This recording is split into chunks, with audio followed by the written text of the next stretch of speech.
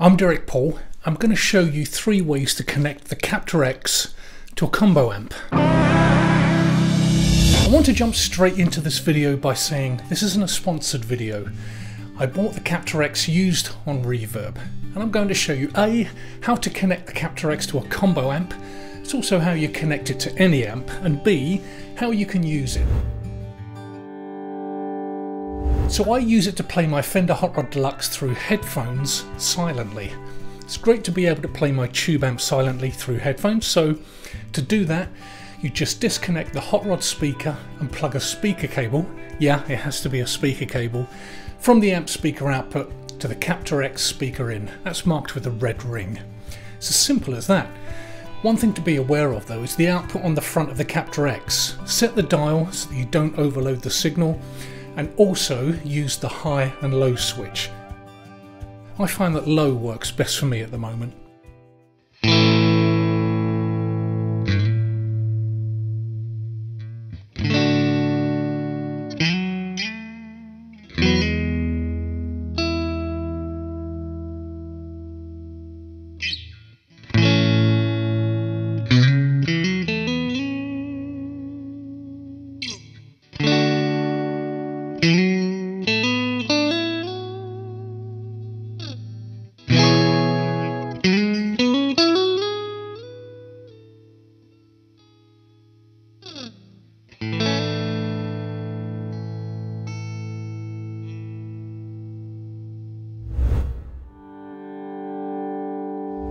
Now of course the CAPTOR X is also an attenuator or a power soak, which means you can turn the tube amp up, but the output from the speaker is at bedroom levels whilst giving you the full tone from the power and preamp tubes. To do this, connect a speaker extender cable to the amp speaker and plug it into the CAPTOR X speaker out. It's as simple as that. Then adjust the attenuation you require at the back of the CAPTOR X. I've got mine set on low and it works great at bedroom levels. Of course you can also adjust the amp's main volume now to suit.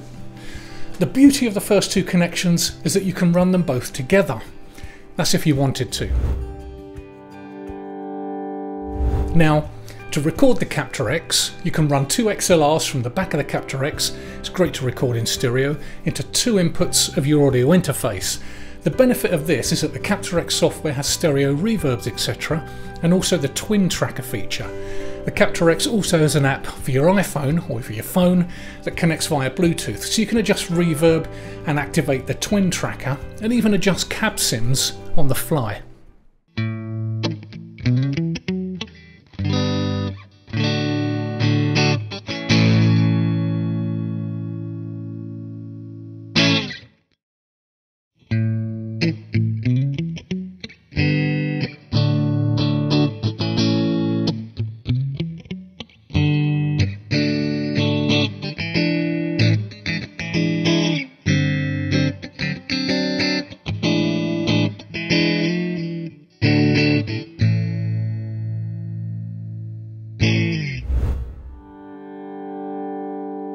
The third connection is from the CAPTOR X micro USB port into your PC or Mac.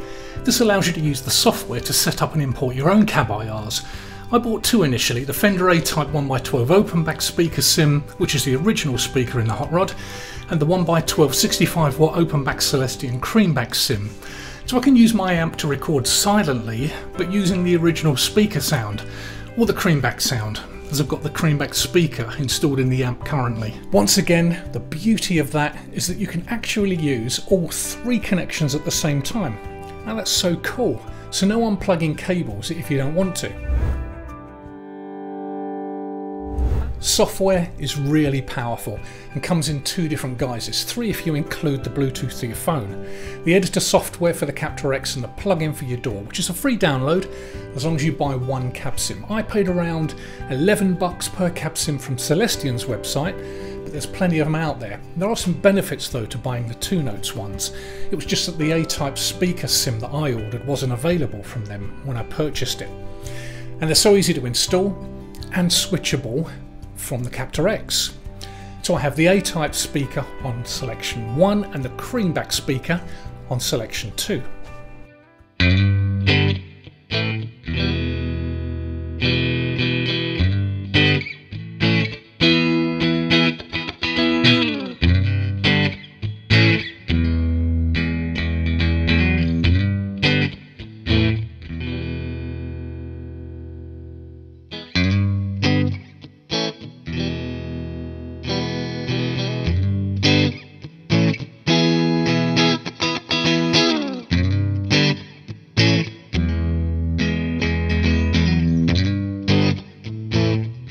been using the CAPTOR X to record the guitar parts on my videos for a while now, and it works perfectly because I can record silently if I want to, or I can attenuate the amp to record it using my Behringer SM57 clone.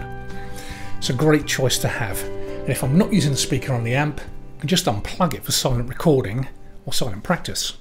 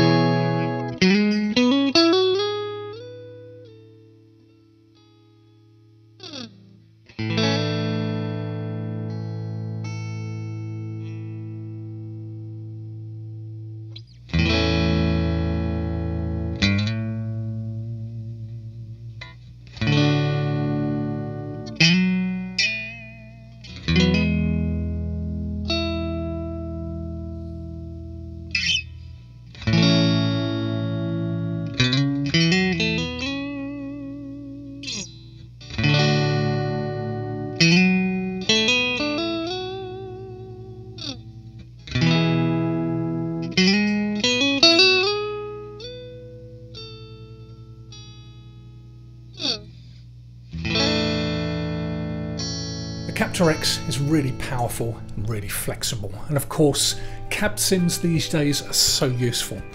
The 2 Notes IRs also have the ability to place different virtual mics in front of the speakers and move them around to get the best sound, something that might be lacking if you use a third-party IR, so that's just something to be aware of.